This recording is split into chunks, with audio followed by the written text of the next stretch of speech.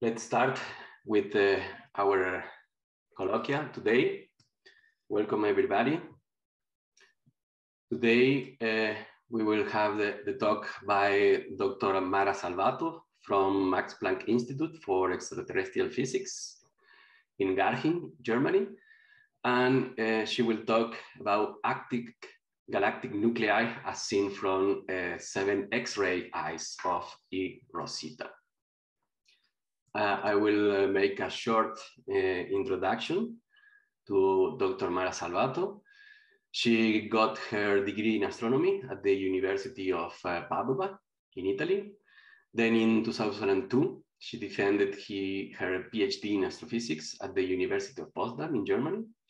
Then that was devoted to the study of Seyfert-1 host galaxy and their environment in the context of eROSAT bright survey under the supervision of Gunther Hasinger. Lately, she performed long-term postdoc at the Max Planck Institute for Extraterrestrial Physics in the California Institute of Technology and then at the Max Planck Institute of Plasma. She is a staff scientist at the MPE since 2012. She's interested in AGN and galaxy evolution, physical properties of AGN host galaxies, AGN surveys, multi-wavelength extragalactic surveys, photometric redshifts, SID fitting and applications of machine learning techniques to large astronomical sets.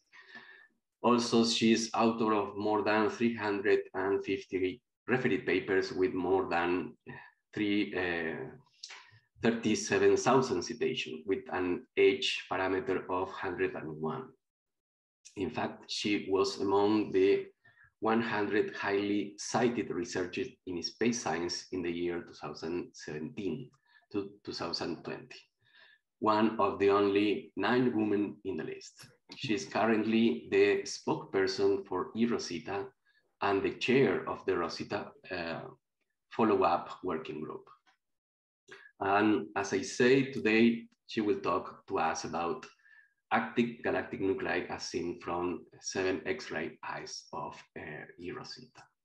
So Mara, thank you very much for accepting this invitation and welcome for the first colloquia seminar of IAA of the year. The floor is yours. Thank you, René, very much. Thank you very much. Thank you for the kind invitation and the introduction, and thank you to give me the possibility to speak to you about AGNs and how eROSITA is going to help our study. But it is more an excuse at this point to speak about eROSITA, as you will see. I will start the talk reminding to all of us why we bother to study AGNs, why we are looking for them. I will then introduce some technical characteristics of eROSITA and some highlight, and also then I will conclude with how eROSITA already started to help in answering our questions. AGNs are just interesting or are actually important. They are definitely interesting because in a galaxy, in the center, you have that in a region that has the size of a solar system, you have a point that is several hundred times brighter than the entire galaxy. And this supermassive black hole that is active is manifesting its presence in many different ways at every wavelength. You have a accretion disk, you have a broad line emission, you have a variability in many wavelengths, you have the presence of jets, you have the dust heated up. So as from the phenomenological point of view, studying AGN is really interesting. However, the situation changed dramatically in '98 when the paper of Magorian and the NUCA team came out, and what was found is that in normal, massive, passive galaxies, so elliptical objects, not only there was a supermassive black hole in the center, but also there was a correlation between the black hole mass and the physical parameter of the galaxies, in this particular plot, the stellar mass. So from being an interesting and peculiar object to study by themselves from few astronomers, he became a key ingredient in galaxy evolution, because every galaxy is, was, will be an AGN, and maybe it is even a recursive event. We have since then learned a lot. We have here another plot similar to the one before, just 10 years old, but it's still relevant because it shows the original points of the Magoria nuclear team data with implemented more data at the lower mass, and even now AGN with black hole mass measure via the regression mapping. And this time the plot is showing velocity dispersion rather than host mass, and it's still the relation hold for all these order of magnitude perfectly. So there is a way in which these two, the galaxy and the supermassive black hole, are connected. There is this interplay already accepted also when you look, for example, at the star formation, the cosmic star formation history expressed as a star formation rate density, and compared with the black hole growth, of course, after rescaling. And you can see here AGN selected in infrared or in X-ray, and you see that for both galaxies and AGN, the peak of the sources is between redshift 1 and 2. So you have this interplay, this knowing each other present, but the mechanism in which these two objects interplay, it's still very unclear. All the physics behind is we start now just to understand. And because the AGN phase is longer than our lifetime, the only way to really understand how the AGN phase influenced the galaxy evolution is to look at the work from a statistical point of view and have a large census of AGNs. In this plot, you see the number density of objects of AGNs that can be detected using radio, near-infrared, optical, imaging and spectroscopy, X-ray, soft and hard, and gamma. By the way, this paper is actually very interesting because it is a review of AGN on what we know at any wavelength. So if there are students in the audience, I really suggest to read this paper. What you learn from this plot in particular is that the X-ray detection is the one that is most efficient. But you have to be careful to not believe that this is that studying AGN selected in X-ray is the best way. Everything is actually complementary. And I hope to convince you about that, just showing you this plot where we show the AGN selected in X-ray, different X-ray depths in the three colors, and AGN selected in optical and infrared data. And you see that despite being the AGN many thousand in all selection, the objects that are in common to all three selection are extremely small. This cannot be due only to depth of the data. You can think that this is just because the data are shallow. In reality, this is happening also in very deep data, like in the cosmos area with 26 magnitude for every band. And again, you have the same situation. You have AGN selected in optical, in mid-infrared, and in X-ray. And despite having many thousand objects, only hundreds are common to all the surveys, implying that if you really wanted to understand AGNs, you really need to dig them out from every multi-wavelengths selection. Of course, today we are going to speak about X-ray selection because I wanted to focus on eROSITA highlights. And I just want to remind you that X-ray selection provides you a clean, a pure selection because it is the less affected by host galaxy emission and dust obscuration. And in principle, it allows you also to reach the very high redshift where everything began. And before eROSITA, all the things that we have studied in AGNs come from essentially these surveys. Maybe a couple are still missing from this old plot.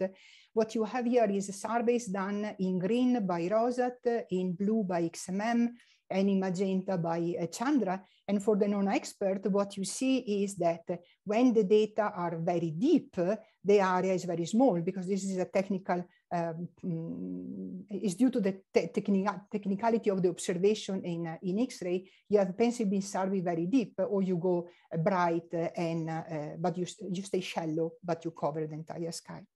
And what we have learned in terms of AGN evolution using this data can be expressed via a luminosity function. It is by taking all your AGN and splitting them as a function of the luminosity and in redshift bin. Essentially, you count them and you see if you are able to create a model that explains how the change is done going from the local universe to the high redshift.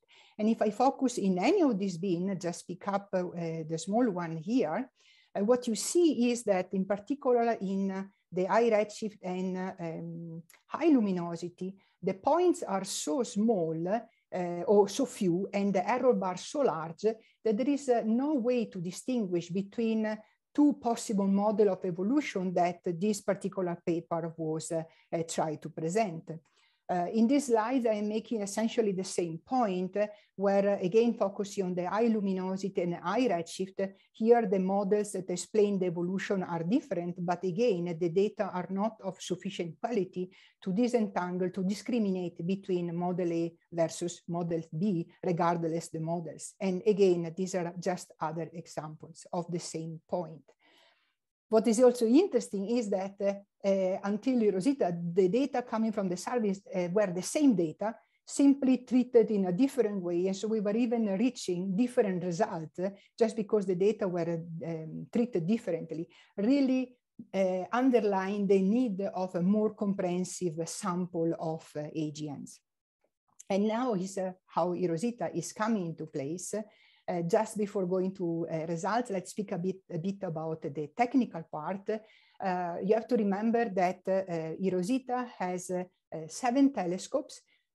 Each of the telescopes have 54 mirror shells nested in each other. The half energy width is between 16 arcsecond and 26 arcsecond, depending on whether we are in pointed observations or in a survey mode. The energy range is between 0.2 and 10 keV, and the spectral energy resolution at 6 keV, just to give you a reference, is comparable to the one of XMM.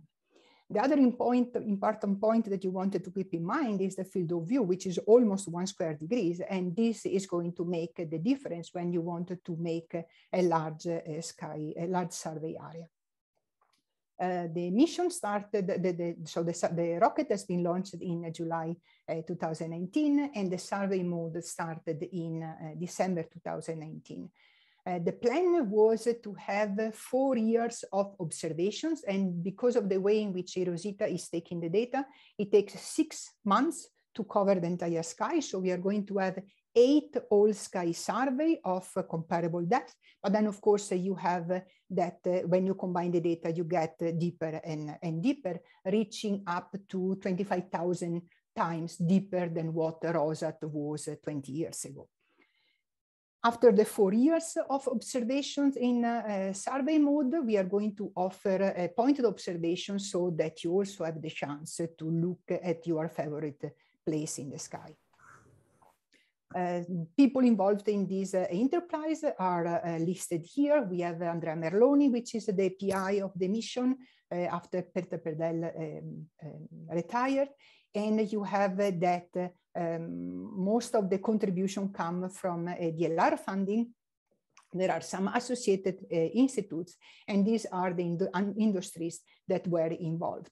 But what I would like really to underline in this slide is that essentially the core of the work has been done all at MP, at my institute. We started from it is the scientific lead institute. We took care of the project management, the instrument design, manufacturing, integration. We are those that are handling the data, processing them, archiving them, and so on. So I think that is really a huge effort in the end of just one institute, although some other people from our other institute are contributing. Here you see eROSITA completely mounted on the rocket just before launch, together with RT-XC, that is the other hard X-ray instrument from the Russian side that is traveling with eROSITA, and RT-XC has been recently renamed in honor of the PI Nikolai Pavlitsky that died last year. More on the technical part, you see here why the alpha energy width is different depending on whether you are in pointed observation, so that the PSF is well-defined, very circular, while if you are in survey mode, you have to use some of the data that are affected by aberration, and so the PSF then degrades a bit, and this will have some consequences in the way in which you detect the counterparts, but I will go back later to that point. If you look at the effective area and you compare it with other instruments like ROSET, XMM, and Chandra, you see how the eROSITA 7 mirrors are comparable to XMM at 1 kV, but because of the large field of view, then our survey speed is a factor of 5-6 times better.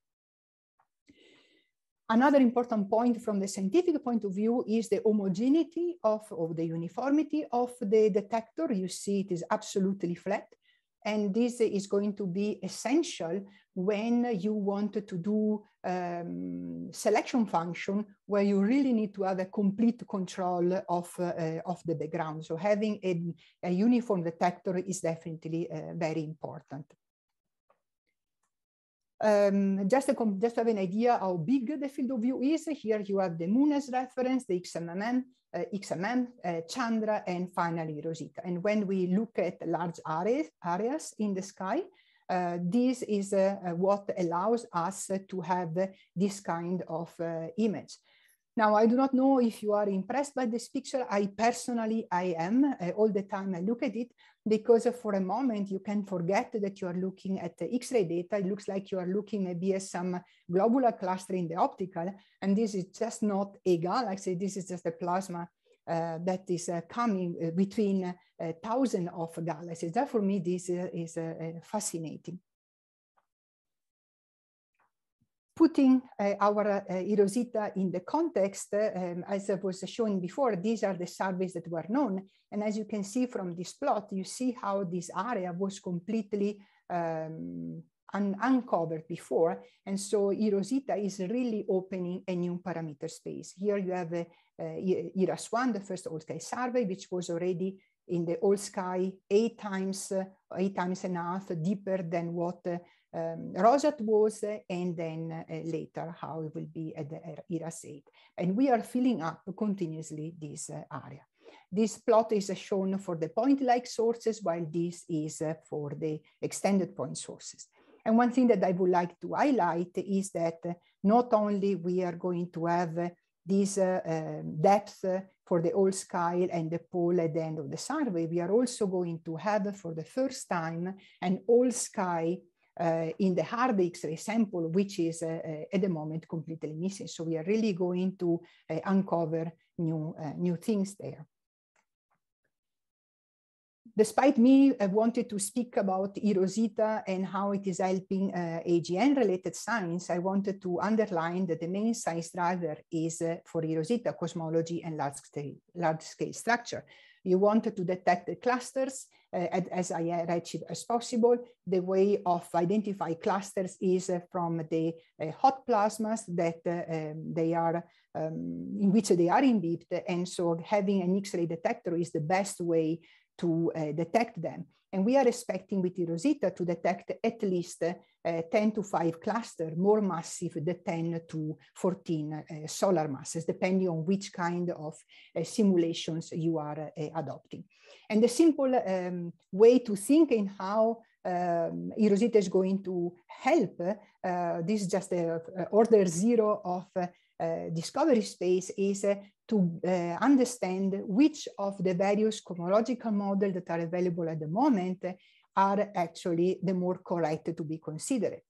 Here, what I'm showing is how all four models in this figure are able to represent the large-scale structure at the local universe, but they arrive to this final stage coming from a completely different distribution of matter in space. And so being able with eROSITA to reach object a redshift higher than 1 is going to help us to understand which of these model, or maybe none of them, are really going to be the right one to consider.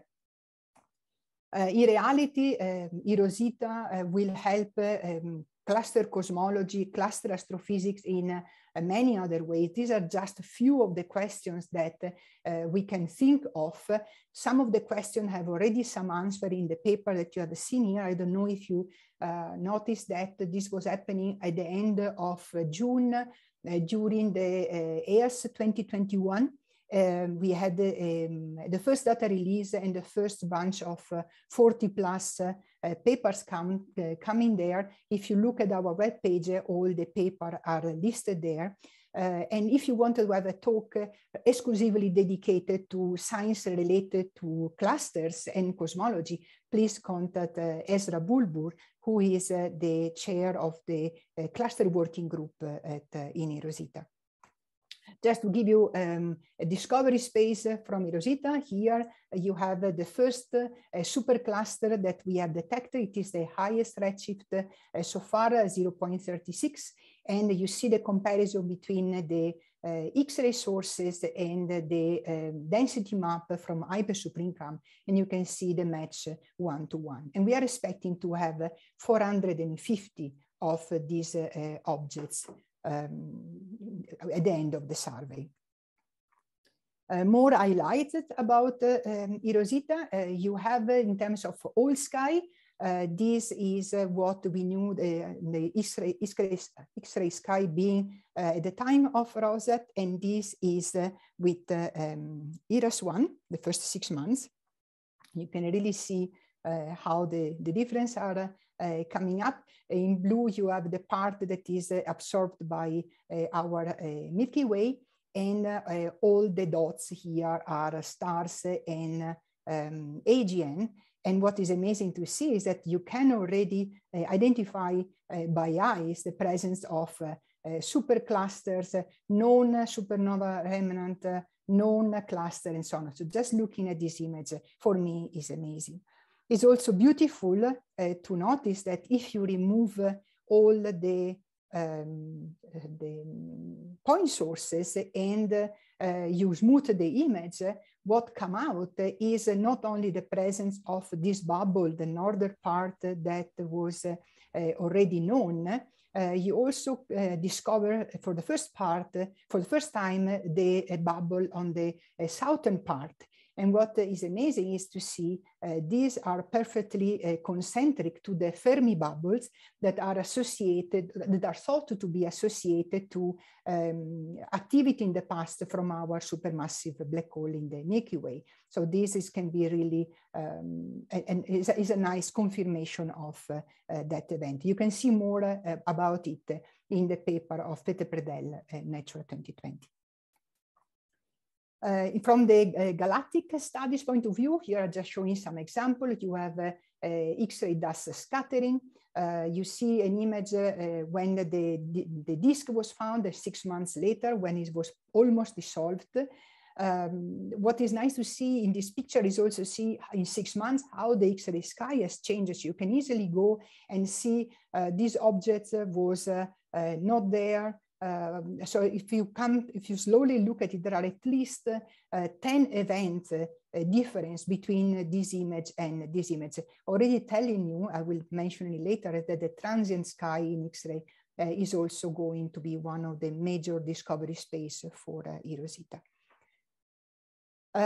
We have a beautiful supernova remnant, as I was saying in this paper. Martin Meyer was discussing the chemical evolution of the Puppis A supernova, and it is amazing to see that this guy is just the small supernova remnant on the foreground of the Vela supernova, and in the same image you see also another supernova remnant, the Vela Junior, with the neutron star in the middle. And all these kind of observations again are possible because of the large field of view of eROSITA and the homogeneity of the background. Recently, you probably have seen also that we have found this gigantic 4 degrees in size for the largest supernova remnant ever discovered in X-ray. From the spectroscopical properties of the objects, let me show you in this plot the spectra of the supernova 87A compared with a comparison between eROSITA and XMM. And what is important to notice is how well the emission lines are well identified. eROSITA also suffer less of redistribution of photons at the low energy, and so our spectra is a little bit different than the one of XMM. And teams from both sides are actually helping each other out for improving the calibration.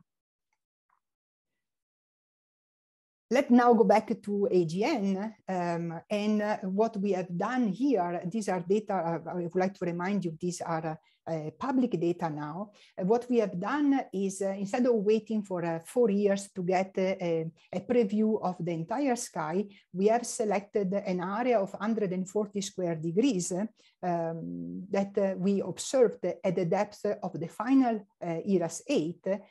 So here you have where IFEDS in terms of depth and area is, so that we could on one side test all our machinery, and also on the other side try to do some prediction on what we will be defined in ERAS-8.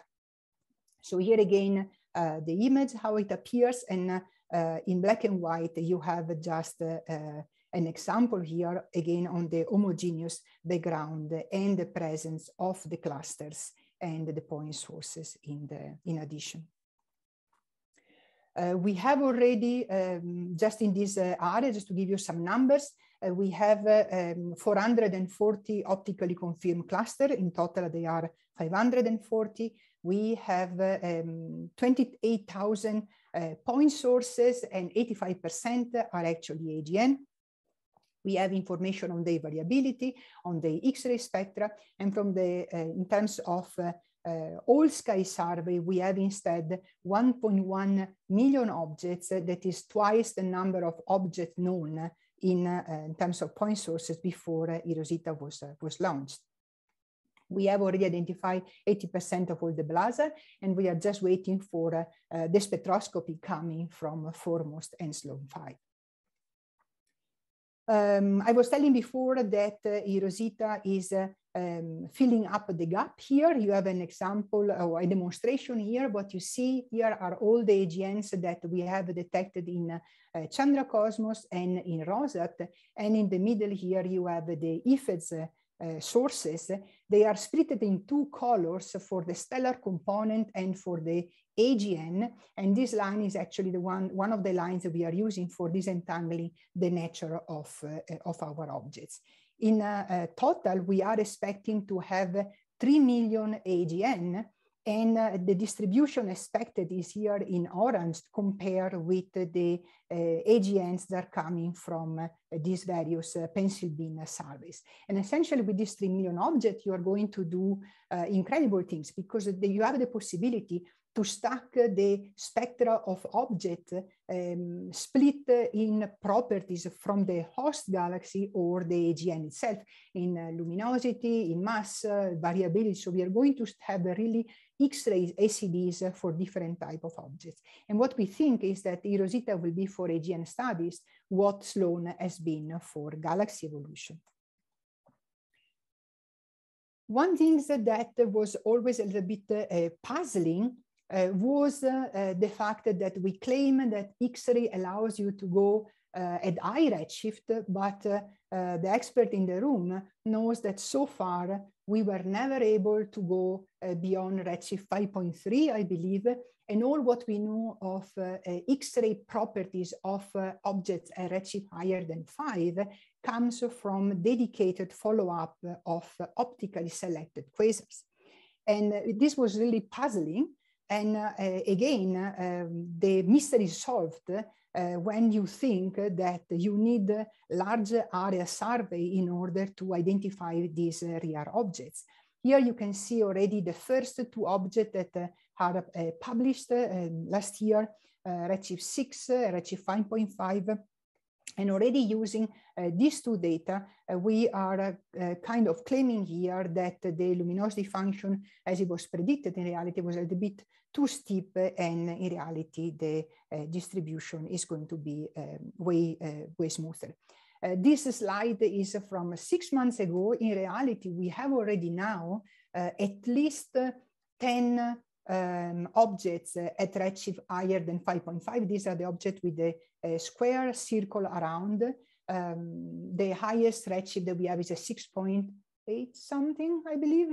And so we are having papers in preparation about the evolution of the luminosity function because finally we are getting the object at high redshift. From the models that try to combine galaxy evolution and quasars, we know that there is a phase of obscure AGNs where there is wind going on, merging going on, and strong activity in the accretion disk, but everything is obscured by the dust. And we know that this phase is also extremely short, and that's why it is very rare to be found. And this is just an example of this particular phase in the paper of Marcella Brusa, where we have these typical quasar 2 type objects, where from the X-ray, so quasar objects where from the X-ray spectra, you can clearly see that is a type 2 quasar. From the optical spectra, you can clearly see the outflow indicated by the broadening of the oxygen line. And from the optical image, you can see that probably is emerging in place. And we are expecting to find another 500 of those by the end of the survey. So these are all ingredients that will help us with time in better understanding how the AGN role affect the galaxy evolution. One word now on what is more my work, and I will start reminding you that when you do an SD fitting, we do not have an instrument that cover the UV from UV to radio, but you always need to have a kind of mechanism that connected the SEDs. And so you need to be extremely sure that you are taking the same object when you are building the SED. And this is easy to be done when you are working in optical, where it is easy to go from an object to another. It is more difficult when you wanted to go in from optical to WISE, for example, or as in particular case, from optical to X-ray. So what I try to highlight here is why on the X-ray point of view, you have these 3 blobs indicating a point source. We know in this case, the object is a nearby object. It is here you have the object at 0.6, the quasar 2, and we have an object at 5.82. Because the X-ray emission can be generated by also stars or faraway clusters or the AGN, to find the right counterpart can be extremely challenging. And because you are not searching within 0.1 arcsecond or 1 arcsecond, but within an area that is depending on the positional error of the X-ray survey, then the association can become extremely challenging. Just to give you an idea, again, for the non-expert, positional error is of sub-arsecond for most of the objects in Chandra to a handful of arsecond for XMM. For Rosette, it was reaching up to 50 or 60 arcseconds. And here you have eROSITA, where you have that the majority of the objects are at 5 arcseconds, but you can reach also reach 15 arc-second also. So the challenge for us is to identify the right source within all the sources that are here within, say, 30 arc-second. And this is the part of the work that I am doing. One of the problems that we have when we are finding the right counterpart is that depending on the catalogs that you are using for the association, you are going to have different results. If we were live, I would have asked you to tell me in this real case whether the object that we have identified as counterpart is this one in zeta band, this one in the K band, or any of them in the B band. In the B band, there is actually one object that is really in the middle of, at the position of the X-ray coordinates, where the circle is the area search for finding the right counterpart. The right counterpart is this one in the K band, and we know that because for this particular case, we also have Chandra. But the point that I wanted to make here is that when we use only one band and we try to take into account when we assign the probability of the object to be the right counterpart, we normally take into account the separation between the X-ray source and the optical one. We take into account the positional error between the for the two surveys, and we also take into account the source number density in each catalog. We are not taking into account the fact that this catalog is missing these objects and these objects. So we are always not correct in our estimate of probability of chance association. The right way to do the work is go Bayesian. Because with the Bayesian method, you can work simultaneously with many catalogs and also account for the probability that an object is present in one catalog and not in another. So I'm not going to explain in detail these slides. I'll just leave it for you later to look at it, but essentially explain how the probability are assigned, try to understand for each of the X-ray sources, how all the possible combination of images are then providing you a probability. The other plus of working with Bayesian is the fact that you can separate the probability of finding the right counterpart in two parts. One that is coming from the spatial information, which is the one that we just discussed in the slide, in the previous slides, and one part that can be used as a prior, using all what we have learned so far in the properties that X-ray emitters have. What I mean is that if I use all these three surveys together, I can use the fact that the right counterpart here is present here and not here and not here. It has a different SCDs that these objects here that are in the field or these sources here. So using all what we have learned in XMM and Chandra, we can also better tune our counterparts identification. The first example of this work was done when we applied N-way, which is the code that I am advertising.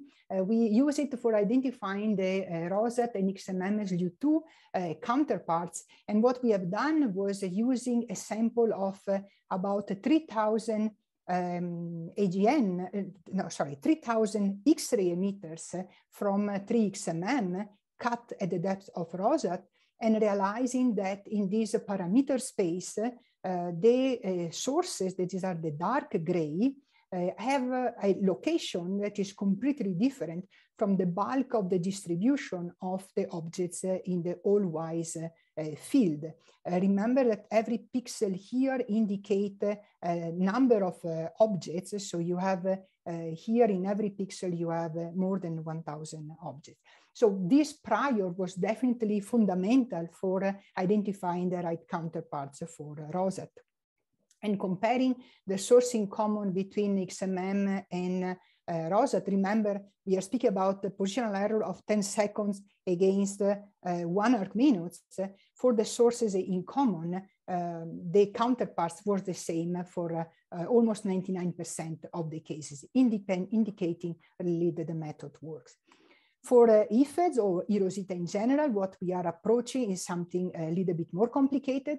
In this case, we were looking by hand for a parameter space that was allowing us to disentangle the right counterpart from the field population. Here we are asking machine learning, in particular random forest, to identify which are the features that we wanted to consider when we wanted to disentangle the right counterparts from the field population. So we have used a sample of 23,000 XMM sources, and we have learned that using the flux corrected for extinction, using together with the Gaia photometry, the signal to noise ratio, proper motion, parallax, and discolor all at the same time, we have a success rate of about 96% in completeness and purity. And these numbers are coming from a sample of 3,500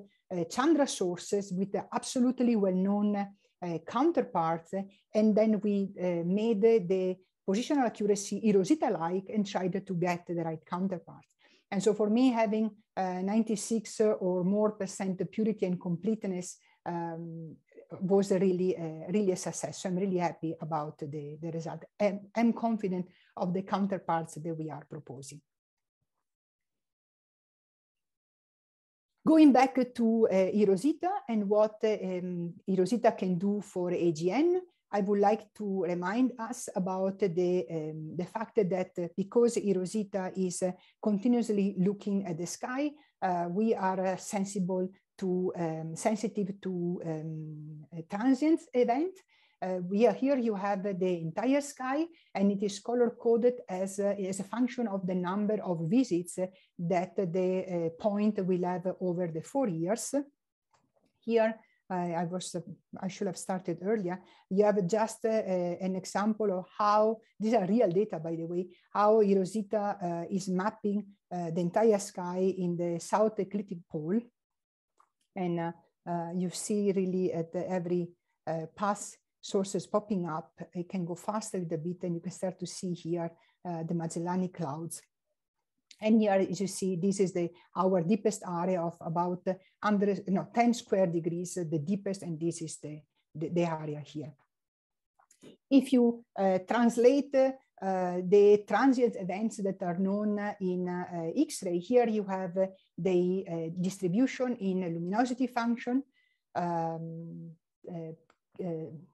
time, variability scale, and the distance. And here you have the cadence of our observation. And depending on the cadence that you are considering, and luminosity and variability and distance, you see how eROSITA is going to be efficient in study different type of objects in our galaxy and also extragalactic. I would like now to give you a few examples of this. We have because of this ability of revisiting the area, we have the ability not to follow up the entire AGN phase of an AGN, but we have the possibility to see when an AGN is turning on or turning off, for example. So there are studies that are currently underway to discuss a few interesting cases that came up just recently. Again, on the SEP, just give you an idea of the light curves that we are able to produce, not only for quasars and CIFARs, but also for galactic sources. And of course, now the task is to understand what is generating these light curves. And again, the work is in progress with the work of David Vogelsberger, which is one of our PhD students. Another interesting event are the TDE, tidal disruptions event. This was an object that was found last summer, I believe, and it is an interesting object because it behaves from the X-ray point of view like a tidal disruption event, but the light curves are in the optical bands is something completely different, and there are further studies in progress for trying to understand what these objects really are. And what we believe is that really the addition of eROSITA data to all the transient study is going to make us to discover really new type of populations. An example of this is the discovery of quasi-periodic eruptions. In 2019, I believe, a paper came out from Mariutti et al., where 2 objects of that type were found. And our student at that time, Ricardo Arcodia, went to our data and found other 2 objects previously not known. And you can see here, if you consider this is the background, here is how the X-ray flux is going up and down for the objects. And here you have the spectrum analysis of the same objects in 2 different states. So there's the low and the high state. Observing the object with NICER, I've shown a beautiful up and down of, I believe it was less than a day time. So really an interesting object. And what the optical data have shown is that while the other 2 objects that were known were hosted in AGN, so broad line objects, these 2 objects both are in narrow line objects, again indicating that there is much more to discover, because we have 4 objects, 2 are on the broad line component, 2 are narrow line AGN. So we really need to understand what is generating these eruptions and how they can be explained. And again, there are more papers that are in preparation. And with that, I believe my talk is over. I was probably a bit too far, no, 45, I think it's good. So just let me summarize what I was mentioning. eROSITA is working fine. We just finished the 4th of the 8 all-sky surveys that were planned. And we are getting more than, from the data that we have in hand now, we can already say that we are detecting more than the 3 million AGNs and more than 10 to 5 clusters that we were expecting. And in addition to the AGNs and the cluster size, eROSITA is going to revolutionize, if you like, many other aspects of astronomy, because we are continuously discovering new things. We have released the first data in June, as I said, last year. The next all-sky survey data are going to be released by the end of this year, so 2022. So in 1 year from now, you are going to be able to play with all the ERAS-1 data. Thank you. Thank you very much, Mara, for this wonderful talk. And now the talk is open for questions. For all participants, please raise your hand, pressing the button reactions in the bottom of your screen. And for the questions, Anchon Alberdi will manage all the questions. So Anchon, are you there? Hello. Hello, how are you? Thanks a lot, Mara, for this very nice talk. Really, it's a great starting talk for our seminar program for this year. Thanks a lot. Really, I am impressed by the variety of results that you have already got with eROSITA, and I am sure there will be a lot of questions. Okay, then time for questions is open. Any of you that want to make a question, please raise your hand here in the Zoom.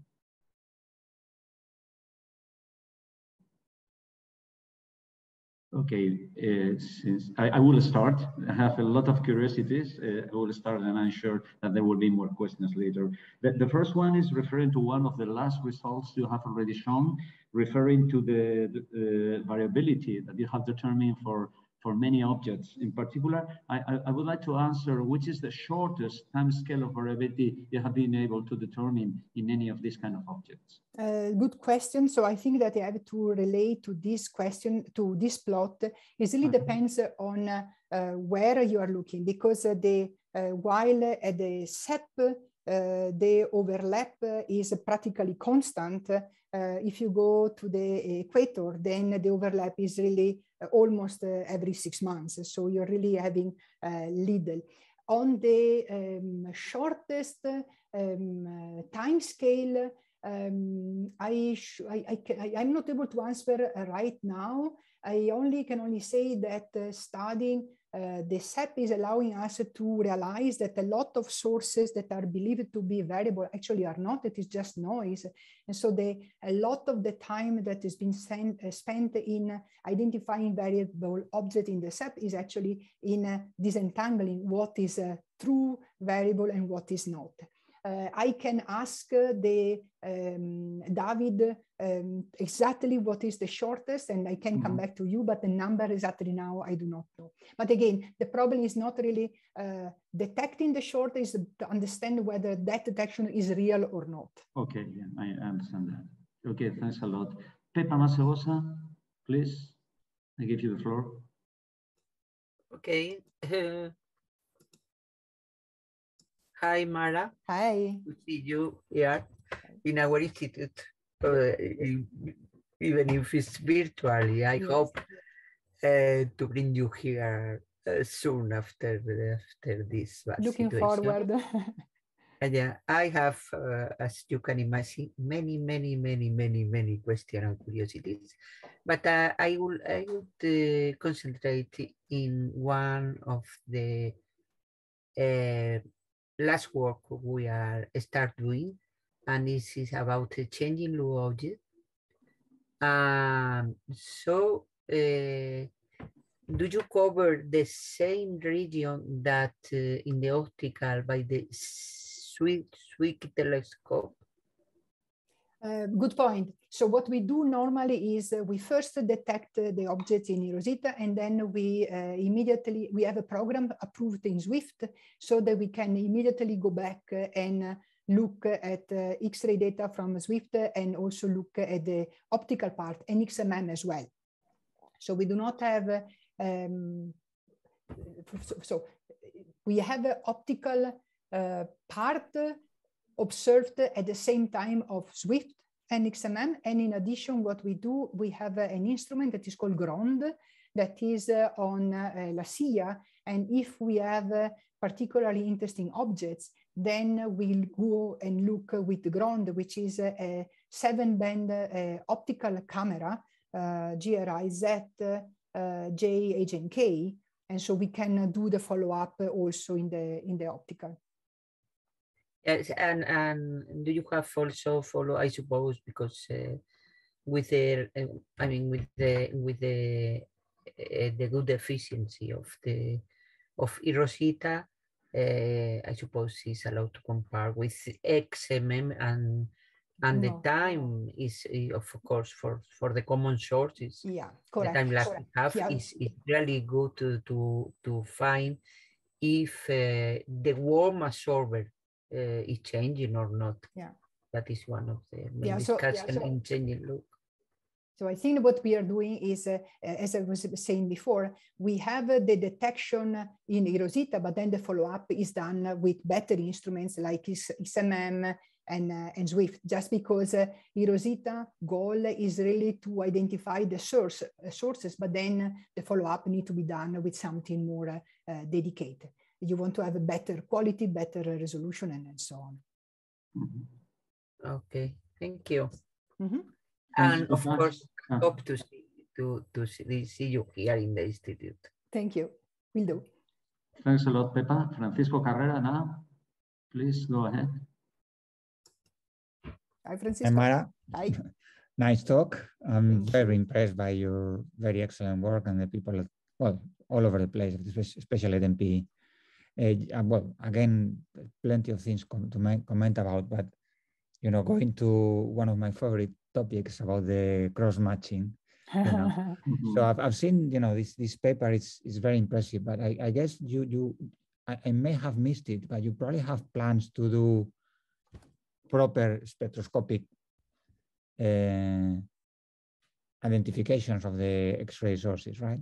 Yes. So we have the probably I didn't mention, actually, I'm sure I did not mention, eROSITA collaboration is a major player in, or say one of the players for Sloan 5 and for Foremost.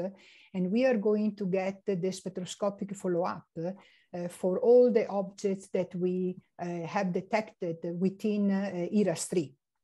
So already starting this year, we are going to have more spectroscopy available, and those data become available then following the Sloan data releases. In particular, the first data release, I think this is interesting for everyone. For the 140 square degrees of effects, we are releasing already this year all the redshifts for the entire sample, stellar AGNs and clusters. It means just for the AGN part, I believe we have of the order of 15,000 spectra or 14,000 spectra. And so essentially 2/3 of all the AGNs in effects are going to be spectroscopically confirmed. For the other, we also have the photosys, but already from the spectra, you can also see that these are indeed the AGNs because the spectra are speaking clearly, meaning also that we got the right counterparts there. So you have either M stars or AGNs essentially. Can I make another question? Mm-hmm. Yes, go ahead. Okay. So have you been able to detect to identify any sources just because of the iron emission line in X-rays?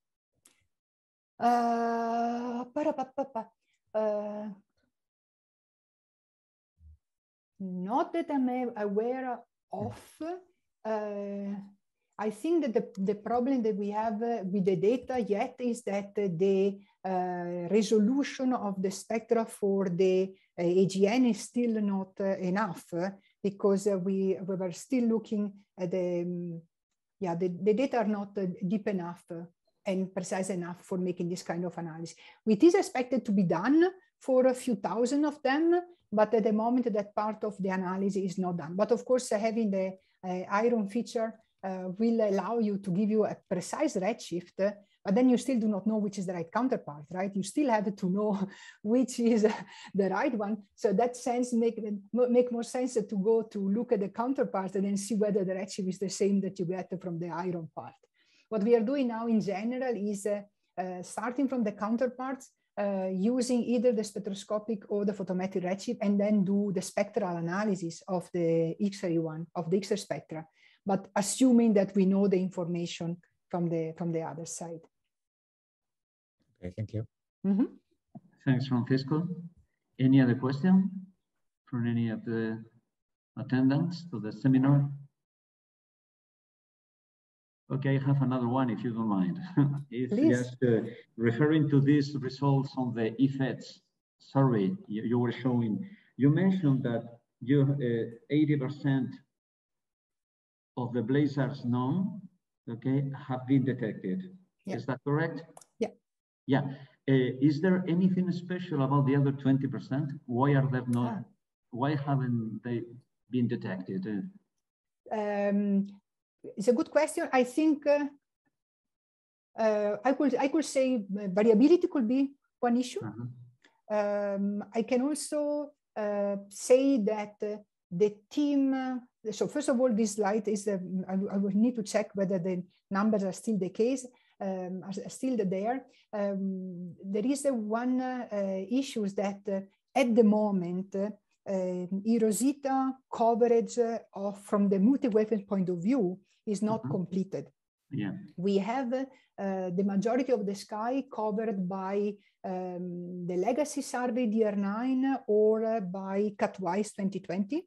So Cutwise 2020 is the one that covered the entire eROSITA, the sky, and we are using both independently in order to find the right counterparts. And so some of the objects do not have the right counterparts because in order to find, many of the blazars are not identified because simply we do not know yet which is the right counterpart because the multi-wavelengths are incomplete. So the point here on the blazar is on the whole sky, not on the effects. And what I can say nice, and that is actually I'm very happy about, and happy to tell you, we have international collaborators, Alfredo Zenteno in particular, that run a program on the Decal telescope for obtaining GR, I, and Z data band that complemented with the DES data and all the Decal data that are already existing, allowed us to make a complete coverage in GR, I, and Z for the entire eROSITA day sky at the depth of DES. And we are in collaboration with the DAISY Imaging Legacy Survey people to reduce the data exactly in the same way of the Legacy Survey DR9. This is going to be the Legacy Survey DR10 that I hope is going to be public in a couple of months top. So I've seen already the images and they are just beautiful. We are working on the catalog now. So what is nice to say is that in less than 2 months, we are going to have sufficiently deep data in all the bands in order to identify all the counterparts of the eROSITA data. Wow. Thanks a lot. Thanks Okay, for the question. Pepa, and do you have another question? Is that correct? Yes, I have. Well, this is not a question; it's a curiosity, because we heard that the sky coverage were divided by the Russian part and the European part. Is it still like this? Or, I knew that speaking about follow-up, this question will come. Can you repeat the question? Sorry, I was speaking over you, so I didn't hear your question. Can you repeat it? No, the sky coverage, because we heard that the Russian part have half of the sky and the European part have the other half. I don't know if it's still like this, or you get some kind of agreement. It is still like that. The sky is split in two, and for agreement with our space agency, we agreed to release our data as soon as we can after a reasonable amount of time. So data reduction, making sure that everything is fine. So it is our commitment to release our data. On the Russian side, this is not mandatory, so they will have their own time scale for the data releases. I'm speaking only for the eROSITA day. Thank you. Thanks to you for the question. Okay, Mara, I don't know whether there is another question. It doesn't look like. Let me mention also beautiful results you have shown today as this Fermi bubble traced by X-rays. It's really fantastic. Yes, absolutely. If you make the comparison with with the images in radio, for example, is that there is almost a one-to-one correlation. Is really fantastic. Yeah, just a curiosity, and I promise is my last question. What about the subtraction of the point sources for this image in X-rays? How easy is it? I mean, it's because what you do here is you get only the extended emission. Is that correct? Yeah. So here we remove these are the point sources subtracted and smoothed. Yes, and then you have it here. This is you're asking me all these dots. Yes. This is a nice question because they should not be there. So I'm not sure anymore which plot I am using. I should have used actually this one to show you the result. I think that this sentence is wrong. It's not the point sources subtracted. They are all there. It's just that the background has been corrected for exposure, but the point sources are there. So sorry, I am wrong there. Okay. Is it wrong? Thank you for pointing that out. I have to correct it. And thanks a lot, Mara. Very beautiful talk. Thanks a lot. And as Pepa has already mentioned, we hope you will be visiting us as soon as possible. As soon as we get ready of this Omicron, and I hope that there won't be any other. Absolutely. Absolutely. Any viruses, but okay, as soon as it is possible to travel, please come to visit us. Thanks a lot. Thanks a lot again to everybody. Bye. Bye. Bye. Okay, thank you.